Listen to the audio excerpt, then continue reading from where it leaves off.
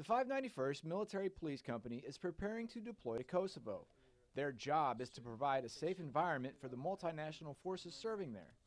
It's been several years since a major incident has taken place on Camp Bondsteel. So what do you train for when the area you are heading to is relatively quiet? We're training on everything we can, all aspects, because of the fact that nothing's happened. That just means there's a bigger window for something to happen. One such event that military police train on is an active shooter situation. It can be an unpredictable event that tends to show no mercy to the victims involved and can be the hardest for law enforcement to control. That's why this training is so important. It's one of the most critical things that the Army, especially MPs, need to learn to save people's lives and to eliminate the threat. Sergeant Burt explained that the biggest obstacle they encounter is almost always communication, but is a key element in any situation they encounter.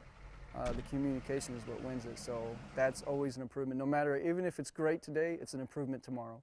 Sergeant Burt is happy with his team's performance during the training at Hohenfels, Germany, and says his team's movement tactics have improved drastically. We've been able to enter a building at 3 at a time instead of 1 or 2 at a time, which puts maximum amount of firepower in one direction.